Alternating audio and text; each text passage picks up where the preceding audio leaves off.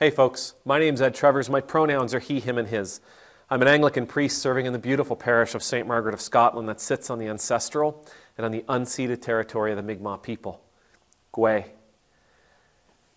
I got some unexpected news this morning. No, that's not right. I heard some unexpected news this morning and my heart is just filled. I am so happy and I am so encouraged and I am so hopeful that what has transpired is something that we can use going forward into the future. See, this past week, some Indigenous leaders and some Indigenous people from Canada traveled to Rome, traveled to the Vatican. And over the course of the week, they had an opportunity to sit down with Pope Francis. And they got to share their stories. Today, he apologized. Yeah, he apologized to them on behalf of the Church, on behalf of Roman Catholics. He said, it says, the article, and I'll include this article, Pope Francis spoke of feeling sorrow and shame for the conduct of those who ran the schools. I also feel shame, he said, sorrow and shame for the role that a number of Catholics, particularly those with educational responsibilities, have had in these things that wounded you, and the abuses you suffered, and the lack of respect shown for your identity, your culture, and even your spiritual values. For the deplorable conduct of these members of the Catholic Church, I ask for God's forgiveness, and I want to say to you with all my heart, I am very sorry.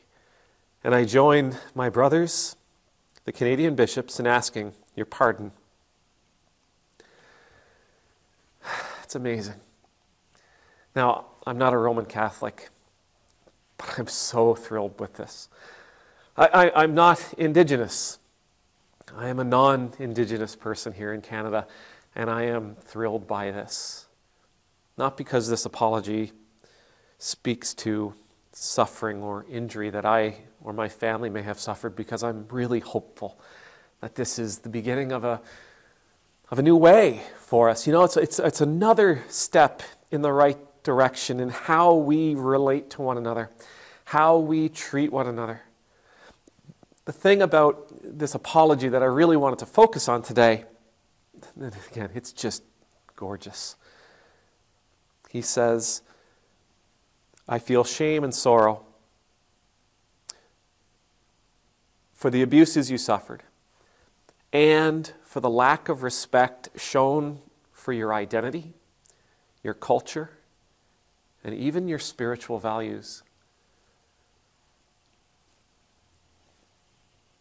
We know, I think we know, I hope we know, to never go down the road of the residential schools again, to never go down that road of systemic genocide, where we want to rid ourselves of the Indian problem by literally teaching it out of them, by removing the Indian from the child. But I don't know that we are completely safe from ever going down the road. As a matter of fact, I know that we're not safe from going down the road of treating our Indigenous brothers and sisters disrespectfully. I know we're not safe because we do it. We do it all the time. We do it especially for our commercial, our industrial, our economic desires. We disrespect their identity.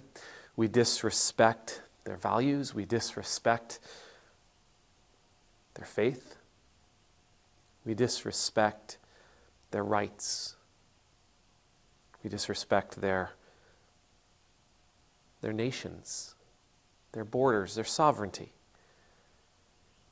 And so when I heard Pope Francis's apologies, and as I read it, and as I wept over it, I really hope we can understand that One of the reasons why Pope Francis for the Roman Catholic Church is apologizing is the same reason why the Anglican Church and our bishops have apologized. It's the same reason why Canada as a nation has apologized. It's the same reason why the United Church of Canada has apologized. It's because we recognize that we did something horrific.